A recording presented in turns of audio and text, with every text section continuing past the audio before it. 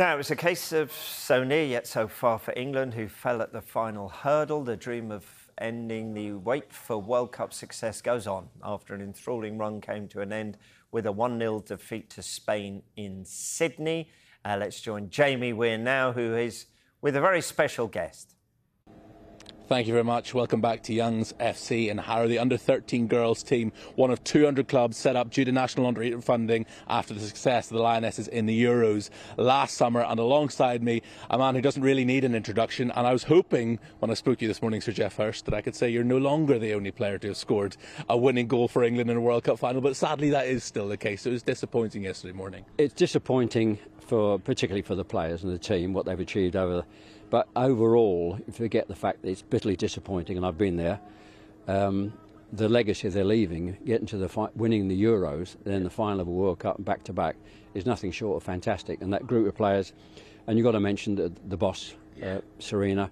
We had a great boss in our time in Alf Ramsey, fundamentally instrumental in getting a group of players together. And she's done exactly the same, playing as a team. You can see it in everything how they play. They congratulate each other, the subs come off the bench and congratulate them. The team spirit, which is such an important aspect of being successful, illustrates what a fantastic boss she is. And I was saying earlier that this doesn't feel like the end, it kind of feels like the beginning. They've won the Euros, they've got to a World Cup final, and this feels now like a squad that is going to compete at major tournaments in years to come. I think in many respects you call this almost like a new beginning of what they've achieved and where they can go from here. But over on the long term, all these young girls now watching all this and getting into the game. And it wasn't that long ago where people would tell me stories about when they were girls at school being barred from playing football. The gigantic strides they've made is nothing short of sensational. And you mentioned which is a very important part of the project, the initial funding over the last 10 years, the National Lottery, 50-odd million, 200 new clubs, as you said, starting.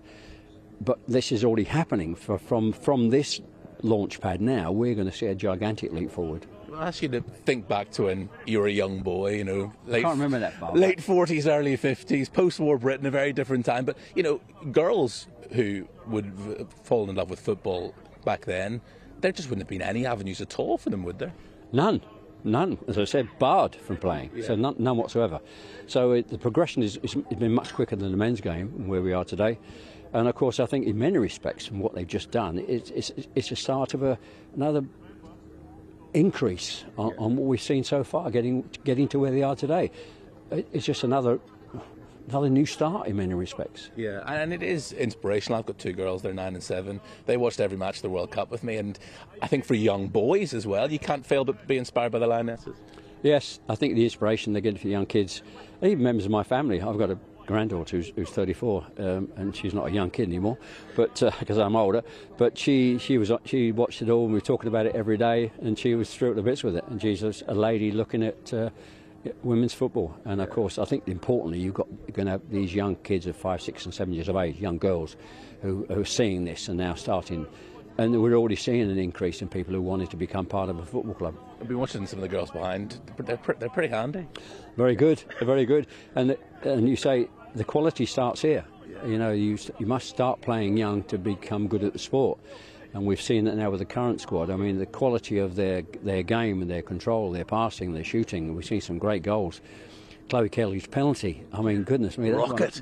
Rocket. It's apparently it's the fastest shot at goal, more than the Premier League. Yeah. That to me is arguably one of the most outstanding at a time when taking penalties, and I've been there and I've missed them. Like, listen, I've been around a bit and I've missed them. I missed a big one that's cost us getting into a final of the Carabao Cup. But thanks for bringing these disappointing moments. That penalty was just laughably brilliant. Yeah, and look, just finally, we're here to talk about the success of the Lionesses and about how it's inspiring the next generation. But finally, I've got to ask you about West Ham beating Chelsea yesterday afternoon as well, because bit of a rocky season in the Premier League last season, European success, but, obviously started this season well. We said a rocky season, I think it sums it up. It's amazing, really. We struggled all season, apart from the last half a dozen games when we got out of it, and we go and finish up winning a cup. So astonishing. So it's a terrific start to us, particularly losing Declan Rice going, 1 or 2 new players coming in. and beating a big club like Chelsea 3-1 and of course getting the point away from home is a brilliant start. We just want to, as a fan, I want a bit more of a comfortable season, as all West Ham fans do, than we had last year. So Geoff, thanks very much for your time this morning. The next generation is in safe hands, and hopefully, it's a 57-year wait since the last time England won a World Cup. Dear. Hopefully that wait will be over soon.